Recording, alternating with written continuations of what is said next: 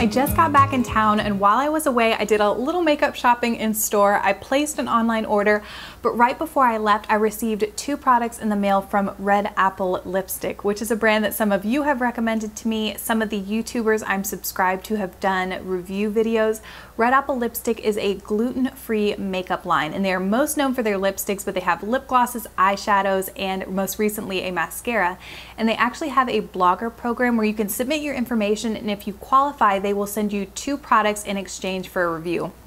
So I thought that seemed like a good idea, and so the 2 products I chose were their lipstick in the shade Audrey and their matte shadow in the shade Sugar and Spice. And Audrey is what I have on right now, and this is a very popular, I think it's one of their most popular lipstick shades.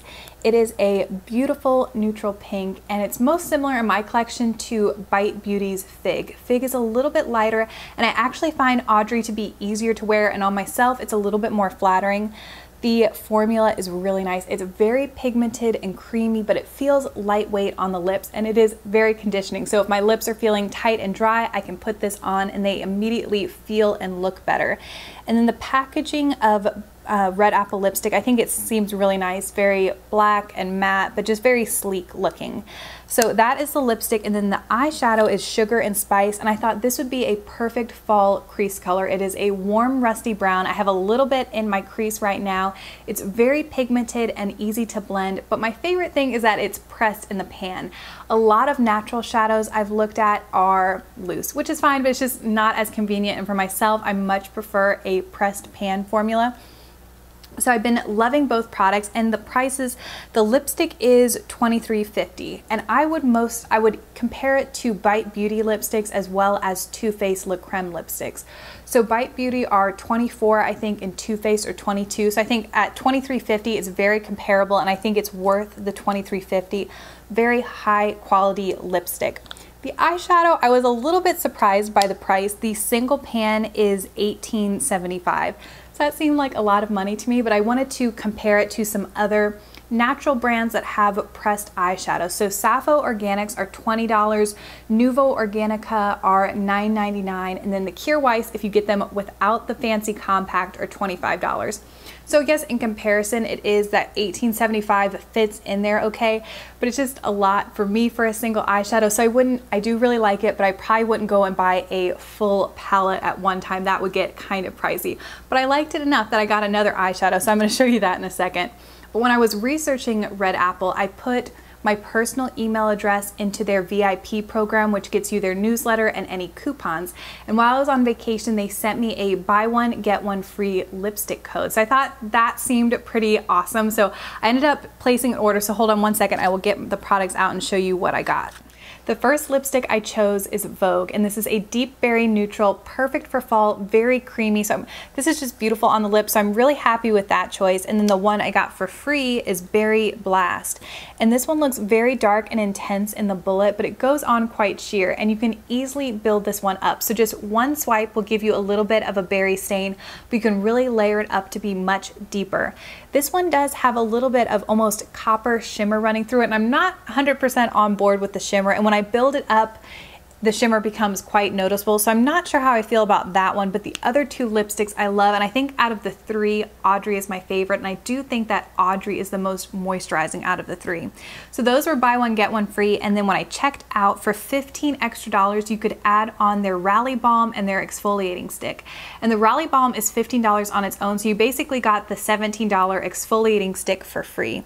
So the Rallye Balm is gluten-free, vitamin E, and castor seed oil, and this is supposed to be a really good balm to layer underneath lipstick. So I thought that seemed fun to try. And then the exfoliating stick is kind of cool. I think LOFT and Ilia have a product like this where it's a lip exfoliator in the shape of a lipstick tube. So you just put this on, exfoliate your lips, and then take a damp washcloth and gently wipe it away. So those 2 things I added on for an extra $15. The last thing I got in that order is another eyeshadow. This is in the shade Twinkle Taupe, and this is a satin shadow.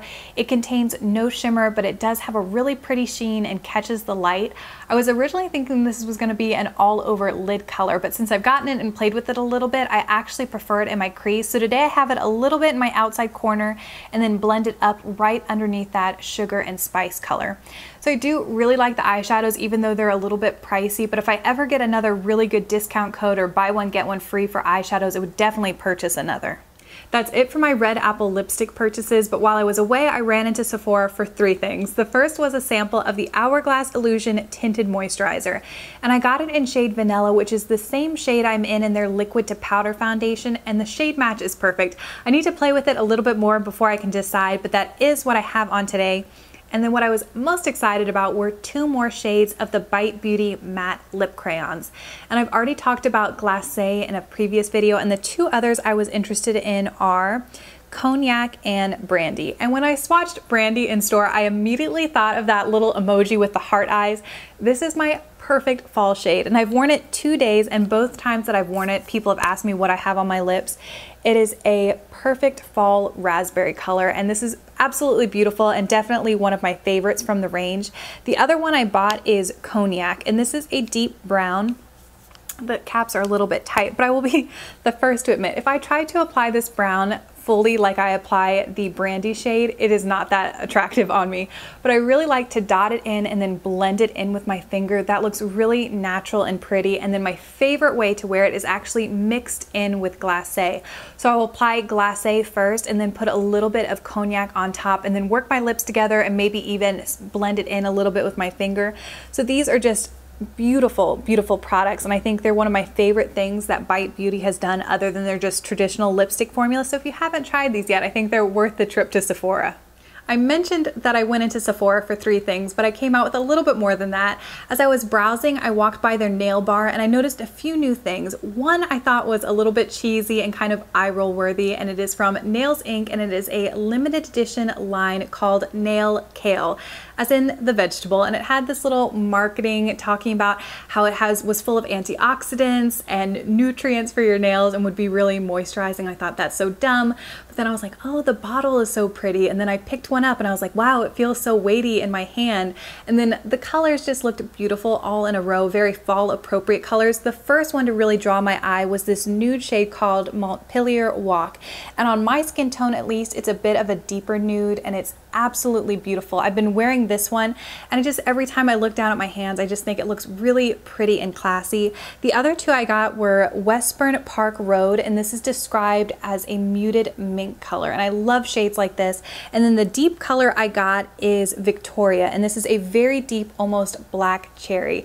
So I can't tell you if they're really, you know, that fortifying for my nails yet. I can't even tell you how long they last, but they apply beautifully. It's a little bit of a wider brush than I'm used to, but I had no trouble applying it. It went on beautifully with 2 coats. So everything I have on right now is 2 coats and then a top coat. So I love the colors, and as I wear it a little bit more, maybe I'll update you in my monthly favorites.